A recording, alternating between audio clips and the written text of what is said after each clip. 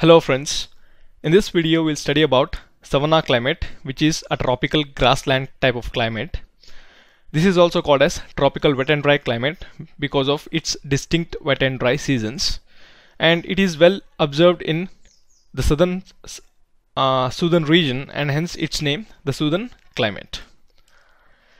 In the previous video I've explained about equatorial rainforests which are present along the equator in certain regions where there is rainfall throughout the year, and the savanna type of climate borders this equatorial rainforest climate because it is a transitional type of climate where with increase in latitude this climate gives away for the other climates like mostly the arid type of climates. So it is a transitional type of climate between the rainforest regions and the arid regions or any other type of climate. For example, we have the African savannas, we can see in this pink color.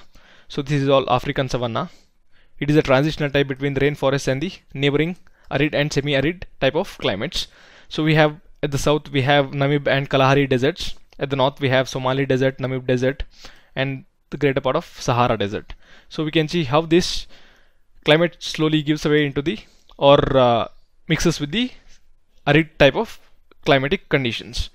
Likewise, we have in the other regions as well, like in Australia we have the Great Sandy Desert, and in the north we have tropical monsoon type of climate, and in between these two type of climates we have the savanna type of transitional climate. And it is true with the South America as well. We have selvas or Amazon rainforests, and these Amazon rainforests are bordered by a grassland called as lianos, which is a type of savanna grassland, and other grassland to the south which is called as campos. It is a part of Brazil. Most of it is occurs in the Brazil region. So these two types of transitional climates separates the equatorial rainforest from other types of climatic regions. So in the Köppen scheme we have seen about different types of climatic regions based on density, vegetation and precipitation, as a consequence of which there is growth of natural vegetation. So now we are dealing about with tropical climatic conditions. In the tropical climatic conditions there are three different types. One is the tropical wet, that is tropical equatorial rainforest climate. So we have seen this in detail in the previous video. So in this video we'll study about the tropical wet and dry. In the next video we'll study about tropical monsoon type of climate. So remember that all these are tropical climates. So there are mainly three types of tropical climates.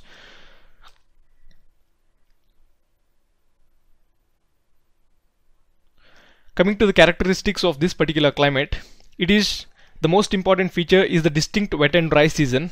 The summers are wet, that is the rains occur in summer, and the winters are totally dry. So winter is a drought season. And the most peculiar feature here is there is no distinct rainy season. So as in India there is no distinct rainy season and all the rains occur in summer itself. And here the annual rainfall is considerably lower. If we take equatorial rainforest or the tropical monsoon type of climate, we have annual precipitation of about 200 to 250 centimeters per year, whereas in the savanna type of climate the annual precipitation is about 100 to 150 centimeters. So this is comparatively quite low, and hence the droughts here are quite intense compared to the tropical monsoon type of climate. So we have floods and droughts like in the tropical monsoon climate. So we know that India is marked with both floods as well as droughts. In the rainy season we have floods, and in the dry season it is totally dry, and severe droughts occur in various regions, especially in the rain shadow regions of Western Ghats. Likewise, in the tropical savanna climate also we have a distinct wet and dry season which is associated with floods and droughts. Coming to the vegetation and wildlife, though there are certain similarities between tropical monsoon and tropical savanna climates, the most important difference is the vegetation and the lifestyle which is seen in this particular region compared to the tropical monsoon type of climate. So it has a very distinct, it's completely different from the tropical monsoon type of climate. Here the vegetation is totally different from the tropical monsoon type of climate. Coming to distribution, there are different regions both to the north and south of equator, and we have seen that they are nothing but the transitional type of climates between equatorial rainforests and the mostly arid regions. We can see the most important ones are lianos, which is to the north of equator. It is a part of South African savanna, South American savanna, and then campos, which mostly occurs in Brazil. And then we have certain parts of this particular belt where regions like Mali, South Sudan, and other various small countries exist in this particular belt. And to the south, there are other countries like Zimbabwe. It is mostly at the border. So Rwanda, Malawi, and the Great Lakes region, all these regions fall under this particular type of climate. And the Australian savanna is completely different from the other types of savanna because it is well developed compared to the other regions. So we'll see that. So remember these two names, the names of grasslands, they're called as Llanos and Campos. And in the African savanna, the grasslands are called as bush velds. So this is the climatic graphs of various savanna regions. So here we can see it is given Indian conditions. Certain Indian regions are also fall under savanna, but in reality, due to irrigational facilities and various changes in the economy, this particular region, which was resembling savanna a few hundred years ago, is now a totally different one. It is greatly influenced by the tropical monsoon climate, and now it falls under tropical monsoon type of climate. And very few regions exist where we can say it is a type of savanna, because most of the lands are cultivated these days. So this particular savanna climate has both dry as well as wet seasons, and we can see the distinct dry season followed by a wet season. So it is true with both the regions in northern hemisphere as well as southern hemisphere. So in the southern hemisphere, usually winters occur in the July months. So when we have summer in the northern hemisphere, the southern hemisphere sees winters. So winter months have no rains, whereas the summer months, they see some amount of rainfall. So the most important factor that determines the climate of tropical savanna is the movement of intertropical convergence zone. So most of the tropical climates, both tropical rainforest, tropical monsoon as well as tropical savanna, are influenced by the movement of ITCZ. So we'll see that. Coming to the climate of savanna, we have a rainfall which is about 100 to 150 or somewhere to 80 to 160 centimeters per year. It is comparatively much lower compared to the monsoon as well as rainforest type of climates. And we have seen that summers are wet and winters are dry. So during summers, the onshore winds bring moisture and cause rainfall. So onshore winds are the ones which flow from sea towards the land. So these are called as onshore winds. And when winds blow from continents towards oceans, in such a case they are called as offshore winds. So offshore winds, as they blow from continents, they don't have any moisture, so they don't cause any rainfall in the region. Whereas offshore winds don't cause any rainfall in the region, whereas onshore winds, as they are moving towards the continents from the seas, they carry abundant moisture and they cause rainfall, especially in the east. And as they move towards the interiors, the humidity content decreases and it slowly gives away to the dry regions. Coming to the temperature, like every other tropical region, here also the temperature is high. The mean annual temperature is always greater than 18 degrees Celsius, and average monthly temperature would range from 20 to 32 degrees Celsius, whether it is based on winter or summer. But during summer months, the temperature can go as high as 45 degrees Celsius. And the winters are comparatively cooler because of a grassland type of climate. Here the extremes of climate do occur, which is why there is an extreme diurnal range or daily range of temperature, whereas the annual range is comparatively lower.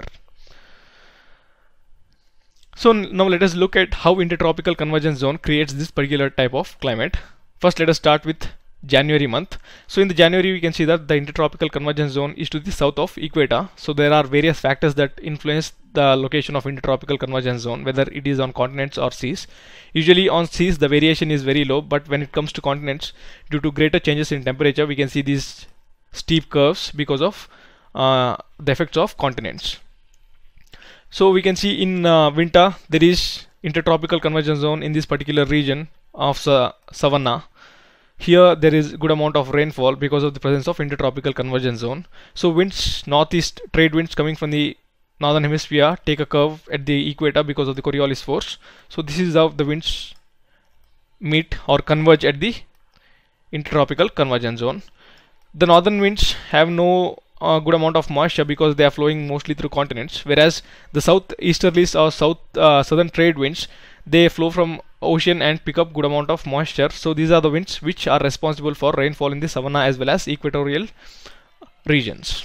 So as the season changes, that is when it gives away from winter in the northern hemisphere to the summer, we can see with the incoming of summer, the intertropical convergence zone moves to this particular region, and the winds blow in this direction because of the Coriolis force. They take a turn at the equator. We know that in the northern hemisphere, winds deflect towards their right, and in the southern hemisphere, the winds deflect to their left because of the Coriolis force.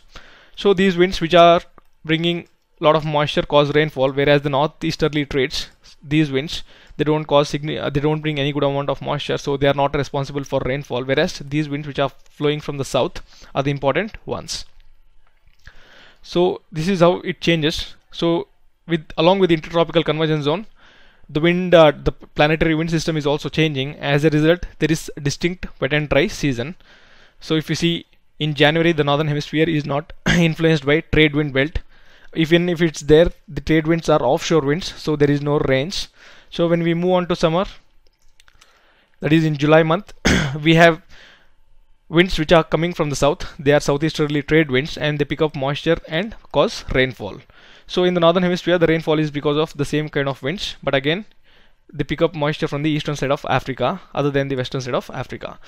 If you look at the Congo region, which is a part of equatorial rainforest or the selvas, we can see that the intertropical convergence zone is almost present there all throughout the year. So these regions receive very good amount of rainfall throughout the year. Coming to natural vegetation, because of less rainfall, the trees here are very short. They are called as deciduous trees. Deciduous are the ones which shed their leaves during dry months. So here the winters are the dry season. The winter is the dry season. As a result, trees shed their leaves in the dry season of winter to protect themselves from excess transpiration or evapotranspiration. So transpiration is nothing but the loss of moisture through the leaves during photosynthetic process. So in such a process, the loss of moisture can be very damaging for the tree. So to protect itself from moisture loss, the trees simply shed their leaves. So this is one simple mechanism. And they have broad trunks. This is, we know that the dry season is very distinct and it is very, very long. It can vary from 6 to 7 months. So to survive for in all these dry months, they need some mechanism, and this is how the broad trunks have got evolved. So with the help of broad trunks, they store water and they use it during the dry season. And they are umbrella shaped. We know that any region which has little amount of little natural vegetation, like we can see in this figure, is prone to wind movements, very fast wind movements. We know that tropical easterlies blow in this particular area. As a result, the wind speed is very high. So to protect from the winds, the trees don't usually grow in very big sizes like the banyan tree in India. They are evolved to take care of all these climatic conditions. So they have umbrella shaped so that they don't offer too much resistance to the wind movement, and they can protect themselves. And the grass, we know that the tropical savanna itself is a grassland. It's a tropical grassland. So the most important vegetation is the grasslands. So the tall grasses which occur in the African savanna are called as bushveld, and there is one more grass which is the tallest of all the grasses. It is called as elephant grass. So it grows up to a height of 15 feet. So this is how tall the grass can grow. So these grasses are not helpful for feeding the animals because it is very long and coarse. Whereas in winters, when there is good amount of rainfall, certain types of nutritious grasses grow here and there, and these are the grasses which help to feed the animals which are present in this particular region. Coming to animal life, this particular savanna climate is called as big game country, especially the African savanna. This is because of the hunting activities which are carried out throughout the year in this particular region. We know that these regions are not well developed, and hence the governance or the government systems are not so strong. Most of them are very remote, where tribals inhabit the regions. So a lot of Western as well as various hunters from around the world come to this particular place to hunt various animals. This is a huge reason for controversy, but still the hunters have no regulations, and hence they freely go on hunting, killing a lot of elephants as well as other animals as well. And also the smuggling is also rampant. Smuggling of tusks of elephants and various other products of animals is very, very rampant. So we have both herbivores and carnivores. The most important feature of this type of climate is its peculiar natural vegetation. So this kind of natural vegetation is not found anywhere else. So in the equatorial rainforest we have good amount of rainfall, but the animal diversity is not so high as in the tropical savanna region. In the tropical monsoon climate, which is also a distinct wet and dry climate, but still here we, due to under the influence of monsoons, there are good irrigational facilities, and hence most of these places have got converted into agricultural landforms. So this is the only region, that is the savanna habitat is the only region which supports abundant wildlife. So there are both herbivores, grass eating animals, as well as carnivores, the ones that eat flesh. So most of the videos or documentaries made by National Geographic, Animal Planet and all other channels mainly come from this particular region, that is they are shot in the African savanna regions. We can see various kinds of animals like zebras and other elephants, giraffes, which are all shot from this particular region. Along with these animals, there are reptiles as well. The important ones are crocodiles. So crocodiles are present in almost all lakes. So the human disturbance is very low. So these animals thrive in huge numbers. Along with the crocodiles, there are other animals which live in lakes. They are called as hippopotamus. So hippos doesn't like very warm weather, mean very humid or what you can say very hot weather. So to protect themselves, they live in lake for about 10 to 15 hours for a day, especially in the summer months. And we have another important animal is rhinos. So this is, and there are so many climatic conditions, but there is no climatic condition which can hold this amount of natural vegetation in the form of wildlife. Only wildlife. The wildlife here is very, very significant. Coming to the life and economy, some of the mostly tribals inhabit these major regions, especially in the African savannas, whereas in the Australian savannas the region is well developed because of various cattle rearing and ranching facilities. So this is one important region which exports a lot of beef and other cattle products to the world. So this is mainly because of technological advancements and well adaptation of various scientific methods. But the African savannas is very least developed because of various reasons, especially the resource curse phenomena, where the mineral rich regions are subjected to a lot of instability, political instability and various other kinds of instability, a lot of wars between tribal groups. So all these things kept this region a very undeveloped region, and hence here the people still follow pastoralism, or what you can say as cattle rearing. And there are few settled cultivators, a kind of advanced ones, especially found in Nigeria region. They called as Hausua. So they are settled cultivators. So here we have both the cattle rearing people as well as the settled cultivators.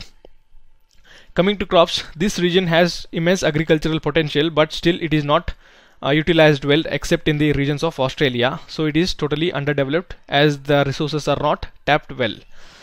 There is huge scope for plantation agriculture, and there we can grow coffee, tea, coffee, cane sugar and other important crops, and depends on what kind of irrigational facilities they can provide.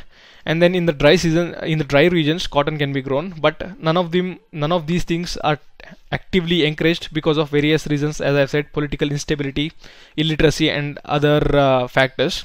And most of the developed countries come here to exploit the natural resources in this particular region. So here the people don't gain from their own resources, they only lose to other countries like China. Sometimes even India has ventured into this particular conflict zones. And then we have USA. All these countries take a huge advantage of resources present here, leaving them deprived of various important development facilities. There are certain regions who have gone beyond relying on the natural environment there. So they have modified the environment to suit for their economy. For example, in the Queensland of Australia and other neighboring states, there is good ranching facilities, that is cattle rearing is the chief occupation, and it exports the one of the very important finest qualities of beef to the world. This is because of their scientific way of getting things done. And with that we have other regions like Kenya, Uganda, Tanzania, which have taken up cotton cultivation. So they have been successful in this kind of cultivation. So the region with huge agricultural potential is slowly developing in certain areas, whereas in certain other regions it is totally underdeveloped. So in West Africa, we have seen in equatorial rainforest, cocoa is a very important crop. So it is used for chocolate making, and a lot of it has given good economic conditions to the region, to the countries in the region. So these particular cocoa, oil palm, and other plantation crops are being spread in the neighboring savanna climate as well. So we can say this is the neighboring savanna climate. So these regions are actively taking up these plantation crops like oil palm and cocoa. Coming to farming, the biggest disadvantage here for farming activities is the droughts. Like in India, we have irrigational facilities in certain regions. If not, even our country would have been very bad for farming. But in Africa, due to, I've said, political instability and various other developmental factors, the droughts play a very bigger role in determining the lives of the people. So farming is not such a profitable profession in this particular region. The people still rely on cattle rearing for their bread. And one more important factor that undermines farming activities is the rapid deterioration of soil fertility due to leaching. Leaching is nothing but loss in certain important nutrients like nitrates, phosphates, etc. from the soil, which are mainly washed away by the rainwaters. So we have seen here there is a distinct dry and wet season. In the wet season, that is in summer, conventional thunderstorms occur very violently. As a result, they carry out or take away a lot of nutrients from the soil due to flash floods. So this makes the soil very poor, and they are called as lateritic soils. These soils are the ones which become very hard during dry months and become very marshy in the wet months. They're not so good for farming activities. Coming to cattle rearing, here the chief occupation is pastoralists, or what you call that. And certain only few regions take other activities like shifting cultivation. Shifting cultivation is more or less absent, but in certain regions very near to the equatorial rainforest, they can be shifting cultivation. Whereas other tribes, very few tribes follow settled cultivation, and most of the tribes follow cattle rearing and other similar occupations. So here cattle rearing is done purely for the domestic purpose. There is no commercial gain from this particular cattle rearing, as these regions don't produce good grasses or meadow grasses on which cattle can feed, and hence the cattle industry is not well developed. So let us look at a question. Which one of the following is the characteristic climate of the tropical savanna region? Rainfall throughout the year. We know that rainfall throughout the year is a chief characteristic climatic feature of equatorial rainforest region. So this is not the answer. Rainfall in winter only. And when we see about Mediterranean climate, we'll see how it sees rainfall only in winters. So this is a chief characteristic of Mediterranean climate. So this is also wrong. An extremely short and dry season. We have seen that the dry season is very long. It can be about 6 to 7 months. So this is also wrong. A definite dry and wet season. So we have summers which are very wet, whereas winters are very dry. So there is a distinct definite dry and wet season. This is common to equatorial tropical monsoon climate as well. So in the tropical monsoon climate, we have a definite wet and dry season. The wet season is associated with rainy season, which might last for 3 to 4 months, and the other seasons are called as summer and winter. They are both dry, and they too last for 3 to 4 months. So this is one important similarity between the tropical savanna as well as tropical monsoon climates. So these are climate graphs. So this is all about tropical savanna type of climate. Thanks for